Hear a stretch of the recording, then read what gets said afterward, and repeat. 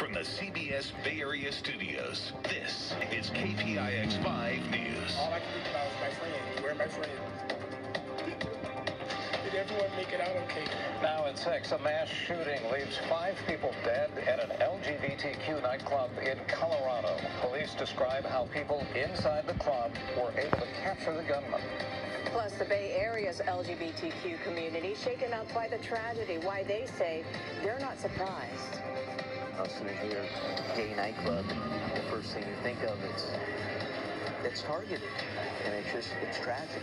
Live from the CBS studios in San Francisco on this Sunday night, I'm Brian Hackney. And I'm Andrea Nakano. The country is mourning yet another senseless act of mass violence that happened at an LGBTQ nightclub in Colorado Springs. All day long, people have been gathering outside of the club, honoring the 5 lives that were taken. Just before midnight last night, a gunman walked into the club and opened fire. He killed 5 people, injuring 25. Police have arrested 22-year-old Anderson Aldrich.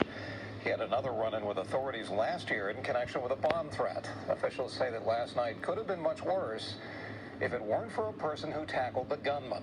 Others then held him down until police arrived. And of course, Colorado Springs is in shock.